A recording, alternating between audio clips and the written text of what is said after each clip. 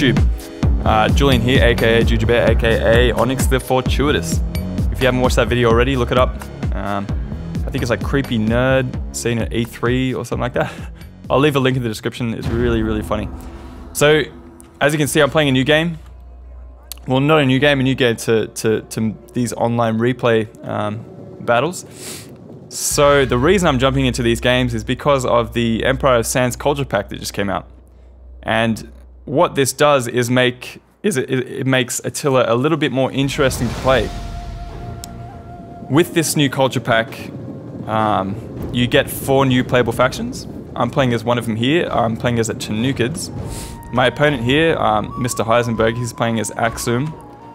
By the way, Heisenberg, an amazing name for a Steam account. Congratulations, that's hands down like one of the best I've seen in a while. I can't believe it's not already taken, that's incredible. So, I've got the Tanukhids. Now, a little intro to the Tanukhids, they've got some incredible cavalry, so the charge bonus on some of these units is absolutely intense. Like, I've got 2 of these June Lancers. I think it's like 228 charge bonus. On the Mavia's Bodyguard, 163. Like, some of these are incredible. Even on these shock infantry back here. Got this Tanukhid ambushes, 130 charge bonus. So, it's going to be very interesting to see how these kind of units play out in the battlefield with these incredibly high charge bonuses. So, you're going to see me over the next couple of matches just try and get to grips with how to play with some of these factions. If you're anything like me, you originally bought the game Attila and you were like, man, it's awesome, they're going to be doing like a historical Total War again, this is just like the old days. Big whoop, let's play it. But then it got a little bit boring, just because it became a bit of a meta match. You know, if you played as certain factions, you could outplay pretty much anyone else. If you had certain types of cavalry, you can pretty much win every single cavalry engagement. The game just became a little bit samey. If you're one of those people like me, jump in and buy this Empire of Sands culture pack. I think it's like $7 on Steam at the moment. It's absolutely incredible. It introduces some really interesting units to the mix, to the foray. Now, another interesting unit that we're bringing you guys today is these Tanukhid pikes. You can probably see these massive shields here. They have a missile block chance, which I believe I was watching Eric Carthage's unit review or unit roster review the other day, and I don't think any other pike unit has that missile block chance, so that's pretty unique. And it's also very useful as well. So you're going to be using them. You're going to see me. Wow, they are swimming through this mountain. That's incredible. That's another feature of these Tanukhid pikes. They can walk through the earth. They didn't even care. They just do what they want. So anyway, oh, all my units can do it. Wow, that must be a Tanukhid thing.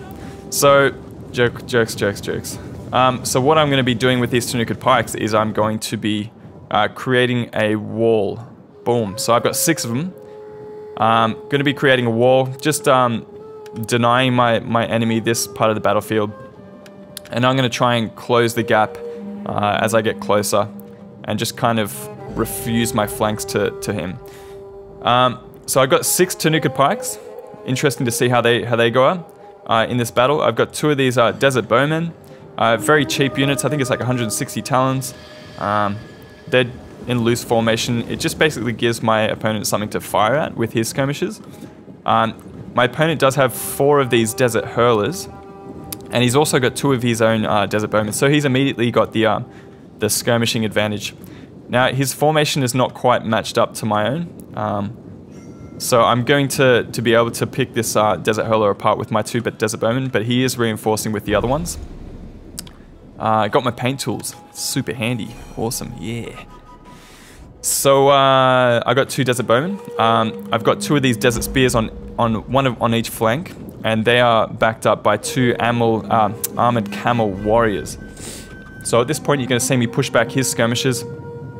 So I've got 2 over there as well.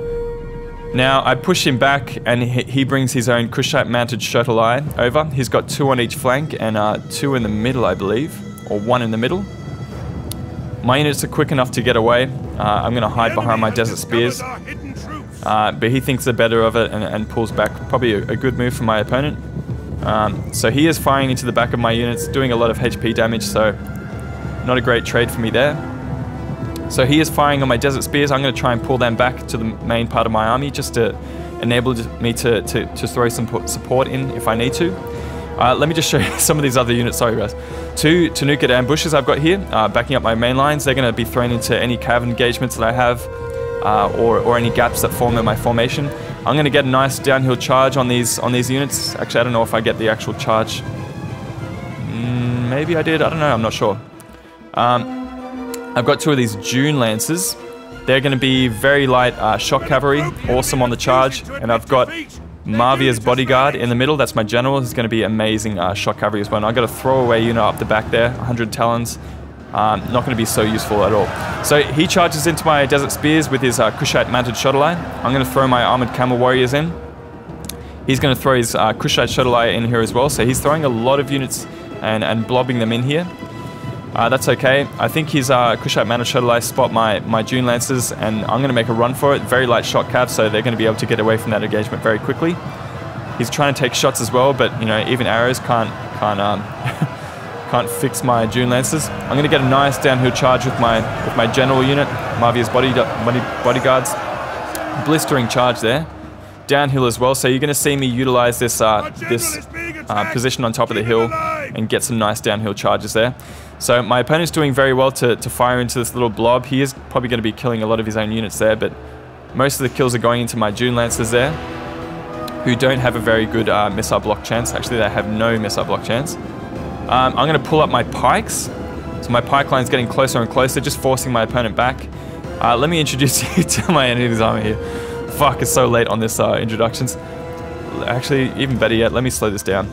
So he's got, I introduced the skirmishers. He's got a lot of these Kushite Mounted Shodelai. He had 2 on that flank, 1 in the middle, and 2 on this flank. They're engaged at the moment. He's got 2 of these very expensive Spice Guard. 900 talons these guys are.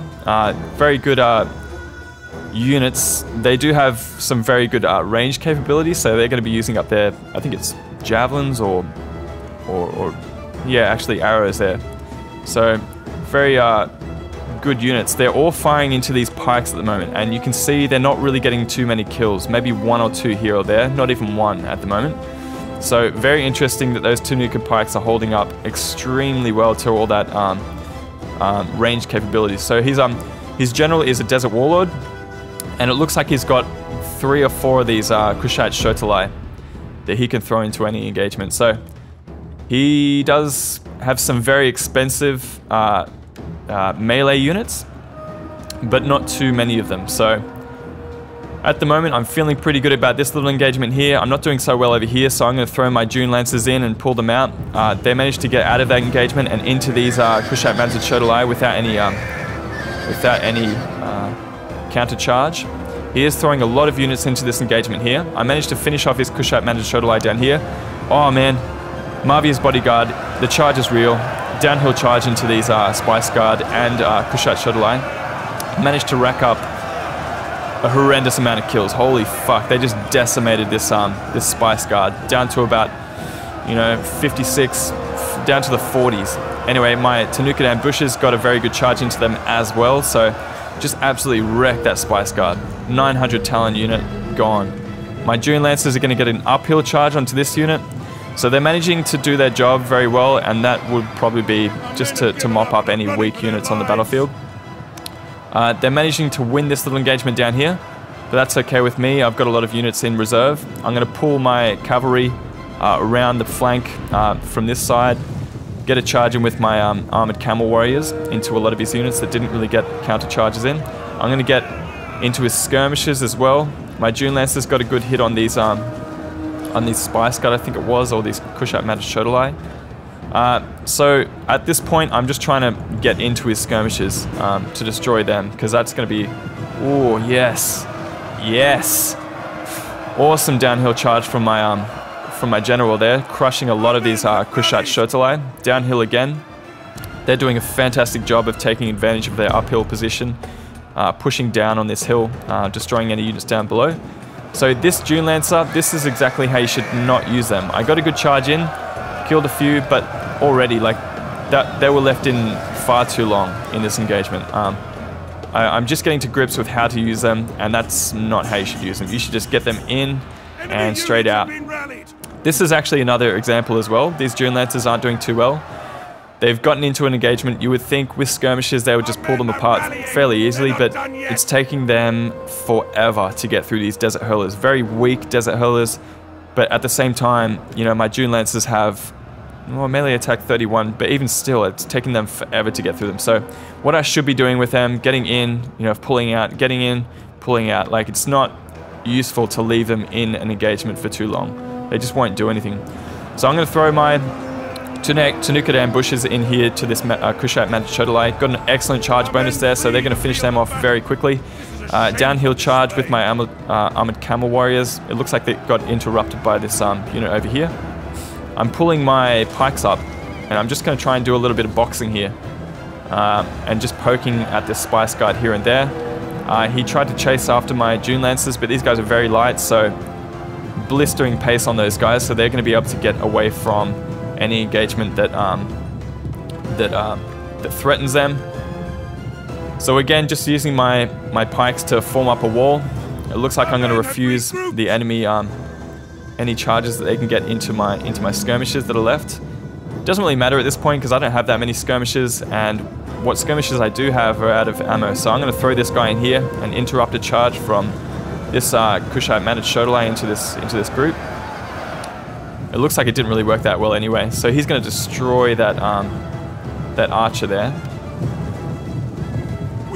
We are finishing off a lot of... Whoa, hey.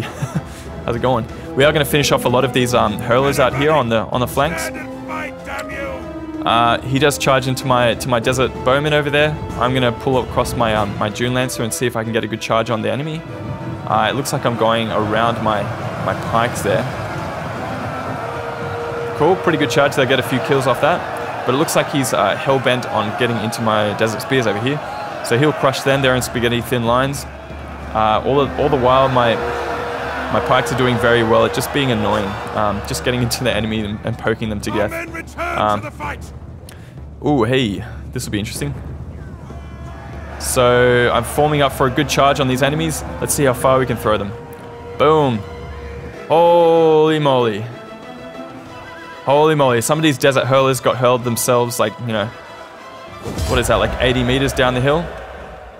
I'm thinking what I might do is make a video of some of these charge bonuses on these units and just see how far. Maybe I'll call it hurling desert hurlers or something like that, and just see how far I can hurl these desert hurlers down this mountain.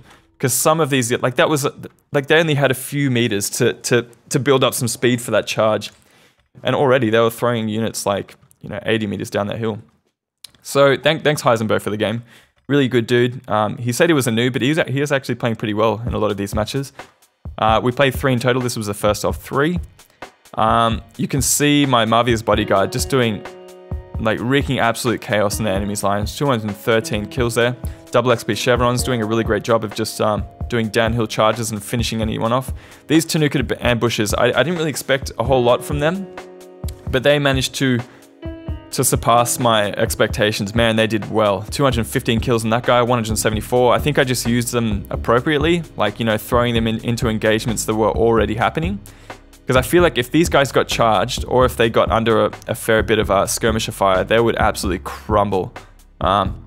If my opponent used his skirmishers a little bit better, he probably would have picked me apart quite easily with a lot of these weak units, these Tanukhids ambushes.